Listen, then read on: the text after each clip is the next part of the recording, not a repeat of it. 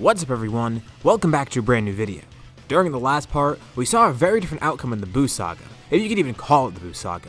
Thankfully, Buu's revival was prevented, although that doesn't mean nothing happened during this time. The tournament still went on, and it led to a very important reveal. After years of training and trying to figure out a new power, Goku was finally able to unlock Super Saiyan 4, thanks to some help from Salad. But even though he has this new power, will it be enough to face the next threats that come up? For this video, let's hit a like goal of 3,000 likes. If we hit that, I'll continue with another part of this series. I plan to make 2 or 3 more parts to finish this series, so drop a like if you're interested in the series being completed. Anyways, let's pick it from here. Now with the Buu saga over, or at least the tournament I guess, we go into the time skip right before Battle of Gods.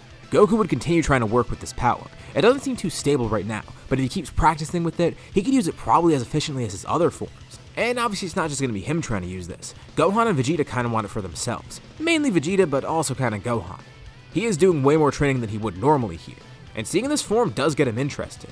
Vegeta would 100% be pursuing it right away, and not too long after, he probably would be able to unlock it. Once Goku gets a better understanding of it, he could actually give Vegeta some pointers. And over this time skip, Vegeta unlocks it and then eventually Gohan does too. And thankfully there's not too many opportunities for them to use it. There's no threats at the moment, but eventually someone does arrive on Earth, that being Beerus. And Salad sees a lot of potential here. He doesn't know if Beerus is a threat or not, but his drones are giving him a really odd reading. He usually has them around regardless, just in case there's a fight going on. And when they try to collect data on Beerus, there's nothing that comes up.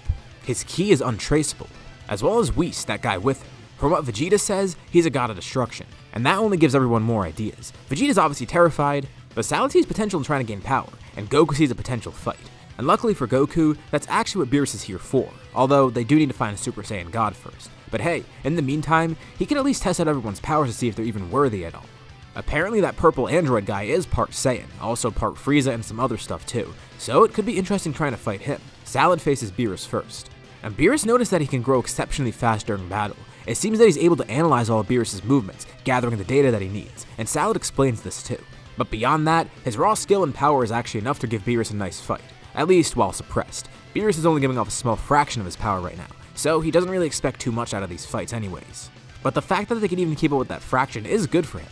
The Super Saiyan 4s try and fight him too, and just like with the fight against Salad, they do offer nice fights, but they're not really too great in terms of excitement. Yeah, it's cool to see people this strong that are mortals, but they're nowhere near his level, even when he's suppressed. Salad ends up asking Beerus why he can't sense him or analyze him either. They knew they couldn't sense his ki, but Salad's drones can't even pick up on what he's using. Beerus says no mere mortal or mortal technology will be able to sense this, but he has God Ki, something that they could probably access if the Super Saiyan God is real. All they need to do now is find out how to do the ritual. And Salad's playing kind of a dangerous game here. He wants his drones to analyze Beerus more and more to give him more data. Maybe he can get some of Beerus' DNA, using it within him. It will be tough, and if Beerus or Whis notices the drones, for all he knows he'll just be destroyed on the spot. But luckily there is plenty of DNA left behind. I mean, Beerus is eating a bunch of food there. From the leftover plates or whatever, Salad's drones can gather it. He doesn't tell anyone about this though. He wants to utilize this and maybe see if he can get this power somehow. Maybe he can get God Ki by doing this. And imagine him having the powers of a god of destruction, if there even is anything that goes along with it. He still doesn't really know what it entails. He tries to get Whis' DNA too, but that doesn't actually work out. Something's really weird about that guy. Eventually the Super Saiyan God ritual is done, and Salad's actually part of it. Videl never actually reveals that she's pregnant, because there's no need. They decide to have Salad try and join in. And since he is part Saiyan, it actually does work. The ritual is done on Goku, who becomes the Super Saiyan God. There's not too much interesting to cover about that fight, and more so the important stuff in this arc is everything outside of that. Watching this battle, Salad and Piccolo get pretty interested in this. God Ki. They wonder if they can maybe access it somehow. Well, at least for Salad, maybe he can access the powers of a Super Saiyan God at least. He does have the ability to use Saiyan powers, but as for Piccolo, they're not really too sure. Could a Namekian harness this power too? And since Salad isn't just a Saiyan and he's all these other things too, what'll it be like for him to use God Ki? What'll his God form be like if there is any that he can access? Supposedly he's already perfect, but Gero never accounted for this. Maybe this isn't his true perfection. Maybe there's stuff beyond this that he could do. Maybe not a completely new form like his semi-perfect form or his perfect form, but he can incorporate the power into this form at least. And with Beerus' DNA, he's able to analyze it and actually access trace amounts of God Ki once it's implemented within him. But it actually doesn't do too much else. I could come up with a reason by saying he's not an actual god of destruction so we can't use those powers right away, but really I just don't want to make him too overpowered. Realistically in this setting, I feel like he probably would try and collect all the DNA from Beerus that he could and Whis, but it wouldn't really be an interesting story if he just got Beerus' DNA and Whis' DNA and instantly got Ultra Instinct and all high powers and whatever. It would really ruin the stakes for the rest of the story. It does have some benefit, but it's not going to make him that strong. Although if he does actually work towards these powers with Beerus, it actually might help him access new powers easier than if he started from scratch. Not only do Goku and Vegeta go to train with Beerus and Whis, but Salad and Piccolo do as well. And they do go back to Earth from time to time too. They're not just on Beerus' planet 24/7. And it's actually good that Earth isn't left unattended. Of course, right now, without them there, Gohan would be the strongest person there, which is still pretty good, but it's nice to have other people just in case. Who knows, what if there's some really strong threat that Gohan can't handle alone? Plus, they do like training with him and everyone else there, so they can't just stay on Beerus' planet the entire time. And this actually turned out to be a really good idea, because now, we're going to be entering a very different Resurrection F. Usually like Battle of Gods, I breeze through this very quickly, but there are going to be some changes here that change how the arc plays out, and it'll be completely different than how it was before.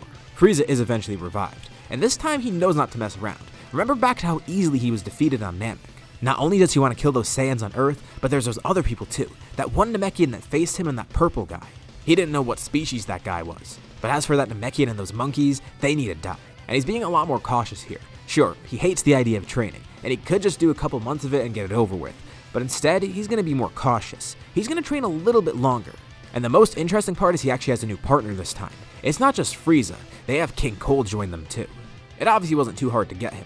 And the two are confident. They could probably unlock a new power, something strong enough to not only defeat those Earthlings and Saiyans, but whatever that other guy was too, and that Namekian that Frieza fought.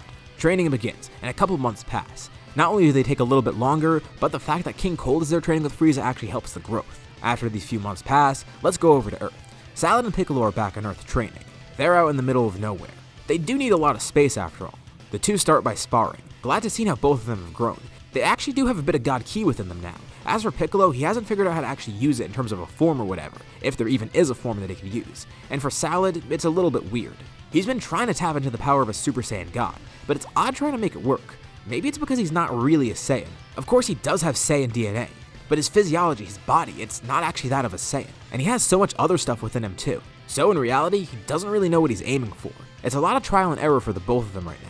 The two of them finish sparring, and they get ready to leave this area just to go and relax somewhere.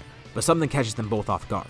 There's a giant surge of power nearby, and the two of them turn around, but it's already too late. Salad instinctively knocks Piccolo out of the way, and then he's hit head-on by a powerful attack. A massive blast cuts through the area. Piccolo only narrowly avoids it, but he sees Salad standing there with a good chunk of his body now missing. He took some serious damage, and Salad falls to the ground. Piccolo looks around and then sees, over the horizon, Frieza and King Cold fly towards them. He has no idea what's going on. Frieza's back? As Frieza suspected, the android and the Namekian did grow stronger. Had they been the same strength as before, that attack would have been enough to obliterate both of them without any effort. But they were quick enough to react, and it seems he didn't fully do the job with that android. He wonders if the monkeys got just as strong as them too. But whatever, he can't find them anywhere. He doesn't know where they're hiding, but maybe killing these two will coax them to come out of hiding. They land right in front of Piccolo and Salad. Cold allows Frieza to do the honors. Frieza stands over Salad, putting a hand out and charging a blast. It seems he's already half dead anyways. But little does Frieza know, Salad's just been feigning this weakness. Now with Frieza right in front of him, he quickly regenerates an arm, striking Frieza right in the chest. And with his other arm, he grabs Frieza's hand and begins crushing it. Frieza then launches a point-blank blast to get away from him. Regeneration. Interesting. Salad warns them. The two haven't just gotten stronger in terms of physical strength. They both have been working on brand new techniques, and as for Salad, he's been upgraded in many other ways. They could obviously tell by his form. Frieza can see that he looks very different than how he did on Namek. But they don't care too much. That attack was almost enough to destroy part of Salad. Even if he can't regenerate, they'll just overcome it. But they are going to need to make this quick, so they'll just slaughter everyone, and it's better to do it this way. They start transforming. Their power surge is even higher than it was before. It's insane. And Frieza's is ahead of King Cold by a significant margin. The two are surrounded by a brilliant golden aura, and they undergo a metamorphosis into their golden forms. This might be an issue. Salad and Piccolo power up, getting ready to fight. Salad even goes into Kaioken. Judging by the power that they're giving off, he's not too sure how this is gonna go. Frieza and Cold immediately have the upper hand. Salad and Piccolo take a lot of damage from this. And Frieza and Cold are pretty pleased. Yeah, this isn't going as fast as they wanted, but hey, at least they can make these two suffer. And maybe all this energy that they're giving off will draw out those Saiyans. Piccolo and Salad are on the defensive. Their attacks aren't doing too much right now. Maybe if they're just fighting Frieza or Cold individually, the two of them would be enough. But with both of them together, it's too much to handle. They just need to hold out for a bit. Someone will sense this. Either Goku and Vegeta will get here, or even Gohan could show up. And Piccolo says that won't matter. At the rate they're going, they're gonna die like this. But Salad says it's not true. He and Piccolo are able to get some distance mid-battle, and Salad quickly tells him what's going on. His drones are analyzing those two, and it seems that their stamina is rapidly depleting. Even though their power is insane, they notice that during battle, they're slowly getting weaker and weaker, and the data shows that they're getting more and more tired out as well. And Salad wonders, maybe he can use this power for himself, circumventing whatever issues Frieza and Cole are encountering right now. But obviously the most important thing here is that they're running out of stamina. Maybe they can prolong this battle. They jump back into the fight. Frieza and Cole are actually enjoying themselves. Salad tries to take the brunt of the attacks, and even though he can regenerate, it's not like he's not taking damage. This is still very risky. He's trying to defend Piccolo as much as possible. But if Frieza and Cole land an attack powerful enough to destroy him, they could completely kill Salad. Then, a massive geyser of ki ascends from below. It hits both Frieza and Cole directly, and everyone looks down. Gohan standing there in Super Saiyan 4, with both of his arms up. Unlike the other Saiyans, he doesn't have God Ki because he hasn't been training with Beerus and Whis. He did have to stay here after all. But with Super Saiyan 4 and his hybrid potential, he's actually gotten a lot stronger still. And the funny thing is too, just in Super Saiyan 4, Gohan actually surpasses Goku and Vegeta right now, although if they go into Super Saiyan God, they're way above him. But still, this makes him a very important asset right here. Frieza and Cole even mock him. He's actually turned into a monkey. That's hilarious. But they stop laughing as soon as the three of them team up. With Gohan here, that actually helps turn the tide of the battle. It's a lot more even than before, and with King Cold and Frieza losing more and more stamina as it goes on, that does cause a lot of issues for them. Piccolo then confronts the two of them. He knows their weakness.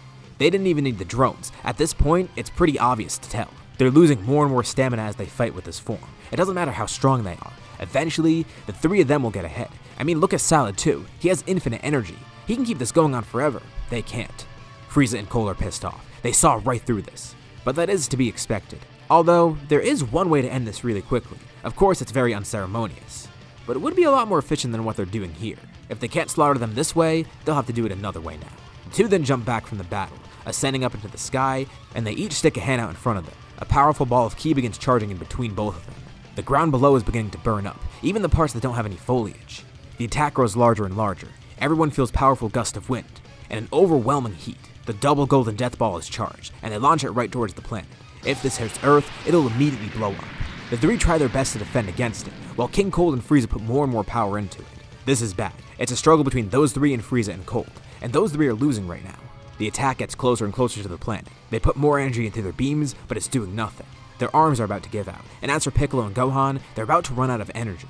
But Salad gets an idea.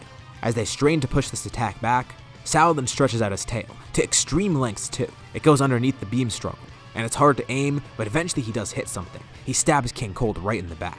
And as quickly as he can, he tries to drain energy. As he does so, the attack from Frieza and Cold gets less and less powerful, as their beam gets stronger and stronger. With King Cold's power on their side now, they're starting to win this. King Cold tries to get the tail out of his back, and Salad uses this distraction. He splits all the energy up between the three of them, lending some to Gohan and Piccolo. The beams immediately get overloaded, completely eviscerating the blast from Frieza and Cold, and killing King Cold with his own energy. Frieza's able to barely avoid this, but as he jumps out of the way, he's met then by Gohan and Piccolo. Piccolo's behind him and Gohan's in front of him. Not knowing what to do, he charges to Gohan instinctively. Gohan places 2 fingers on his forehead and begins charging an attack. Just as Frieza's about to hit him, Gohan sidesteps out of the way, and a beam of light bursts through Frieza. Gohan flies over to Piccolo and launches his own Makanko Sapo. The two of them swirl together, finishing off Frieza for good. As Frieza falls to the ground, the two of them launch a Masenko together, erasing whatever's left of him just to make sure the job is done. That was a really close call. They had no warning of these two coming to Earth, especially King Cold as well. Gohan and Piccolo are pretty injured, and as for Salad, he seems okay. But this battle made him actually realize something. Sure, he could regenerate, and he has infinite energy, but he's seen something weird. He has a limit to how much power he can hold. He tells Gohan and Piccolo, the reason he gave King Cold's power to both of them is because he almost overloaded himself. Temporarily, he had a huge increase in power, but had he kept absorbing more energy, it would have been too much. And this worries him. If he does access a godly power like Goku or Vegeta, could his body handle it? I mean, he is partially mechanical after all. He is a bio-android, so he's different from other androids. But still, his body might not be built to handle that type of power. Unlike an organic Saiyan body, he's now concerned. Maybe this is the reason he couldn't access it. He just can't contain the power. Has he reached the limit to how strong he could get? And if so, is there a way to even overcome it? The three of them all stand there, out of breath. It's good that they took victory, but this battle also showcased the limits of their power. Gohan might need to take his training more seriously. He could grow a lot stronger if he spent more time training, even without God Ki. As for Piccolo, he needs to figure out a way to enhance his power even more. And as for Salad, he did collect a lot of good data, but now he has a new issue. He thinks he might actually have a limit to how strong he can get. They need to return to Beerus' planet right away. They invite Gohan, but he's gonna stay here. God Ki's nice, and maybe he could pick up on it some other time, especially with how many God Ki users he associates with, but for now, it seems Earth training will be enough for him. Super Saiyan 4 is pretty good, and while Goku and Vegeta try and access brand new power, Gohan will stick with this. and even though they narrowly avoided this threat, it is definitely not the last. Once again, their next threat will be someone they faced before. One of their allies will be turned against them. But we'll have to save that for the next part. This is where we'll leave off for now. So, what did you guys think about this part? And what do you think is going to happen next time? Leave your thoughts and suggestions in the comments below. I'll be sure to check them out to see what you guys think. As always, if you liked the video, be sure to drop a like. And let's try to hit that like goal from the beginning of the video so we can get another part of this series. If you haven't already, why not subscribe? As well as hitting the bell icon so you're notified about any future uploads on my channel, including more parts of this series. Anyways, thank you all for watching, and I'll see you all in my next video.